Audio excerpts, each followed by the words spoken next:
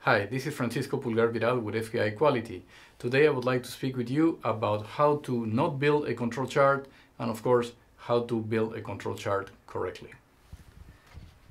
Control charts are made of 3 lines, and these lines are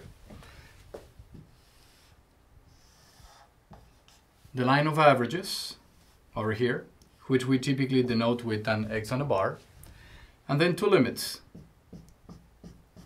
The upper control limit and at the same distance as before, the lower control limit. Now we use control charts to tell whether or not a process is displaying abnormal behavior. Abnormal behavior would be something like this. You have a certain variable that takes these values and then one over here and then maybe another here, and then there's one over here. That will be an abnormal behavior because it's just too far from the average and it's actually outside of the control limits. However, sometimes the variable may actually display this abnormal behavior even if it stays inside of the limits. That would be in a case such as this one. Instead of having this value over here, perhaps the variable simply decides to hover near this limit. And then this would also be an abnormal behavior because it's just getting too close to the limit, right? There's something going on here, and we would like to know what's happening. So in order to do this analysis where something may be going on with the variable, even though it still is inside the limits, we have developed some intermediate lines. And these intermediate lines divide this space into thirds, like this, and also on this side. And this line is called the 1 sigma line.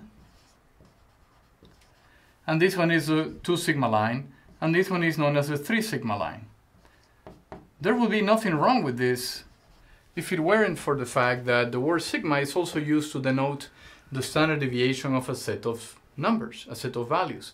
And that sometimes creates lots of confusion where somebody will think, well, very clearly, but wrongly, the average, the upper control limit and the lower control limit are a certain distance which is identical to 3 times the standard deviation.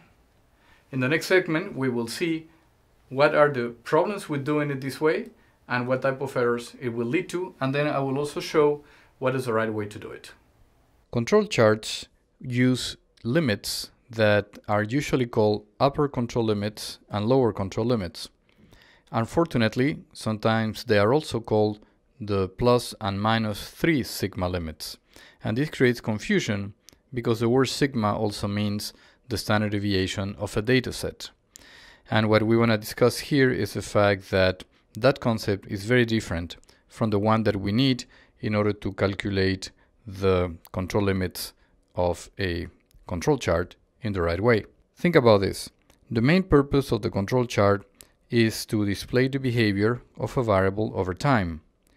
With the passing of time, a variable will change from one day to the next. This is the natural variability that must be considered when calculating the upper and lower control limits. In the XMR chart, each moving range, which is the difference between today's observation and yesterday's, records these changes. Multiplying the average of the moving ranges by 2.66 gives us the space between both limits and the average. Calculated this way, the limits will alert us of any abnormal behaviors. On the contrary, the calculator's standard deviation S, or in Excel stdev.s function, measures the deviations of each observation from the average, which is a totally different concept. The result of using S or stdev to calculate control limits results in limits that are too wide and insensitive to out-of-control observations. In conclusion, only control charts created correctly can detect abnormal process behavior. This presentation is based on a one-page paper presented by Jean-Marie Gogue of the French Deming Association. Thank you for your time.